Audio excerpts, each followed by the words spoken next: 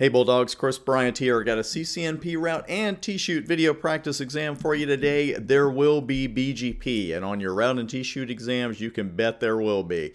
Going to have a screen up here in about 5 seconds. Actually, let's just go ahead and go to it right now with some of our old and bestest friends, the BGP attributes. Some of them anyway.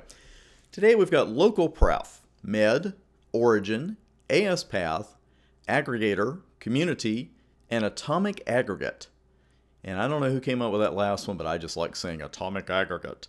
I could say it to Sean Connery too, but I'll save that for next time. Anyway, tell me on this screen which one of these, and it's always select all that apply, which ones or ones of these are optional and non-transitive.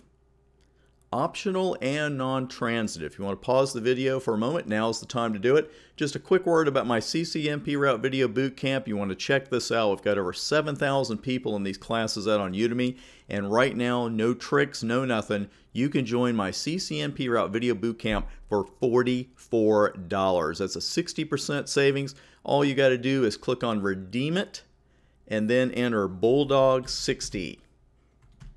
And that's all there is to it. That'll take a second to apply. And when it comes right up, there is your price, $44 for 22 hours of the best CCNP route training you're ever going to see, if I may be so bold to say so. Now let's jump right back to today's question. I've got a good attribute review for you as well, so stick around even if you think you nailed this one. Because if you said that the one and only BGP attribute on this screen that is both optional and non-transitive is med, you are absolutely correct. There's only one of those to remember. It's both optional and non-transitive. If you think about what the med does, you'd see there's really no reason to pass it around. Here's a quick review for you of these four types of attributes. Your well-known mandatory attributes, and I would know these like the back of my hand, AS path, origin, and next hop. Your well-known discretionary attributes are local preference and atomic aggregate.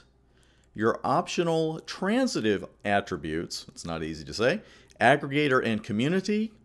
And then finally, our optional non-transitive BGP attribute is med. Thank you so much for watching today's video practice exam, and I've got a lot more on the way for you. I'll see you at Udemy, and thanks for making TBA part of your CCNP success story.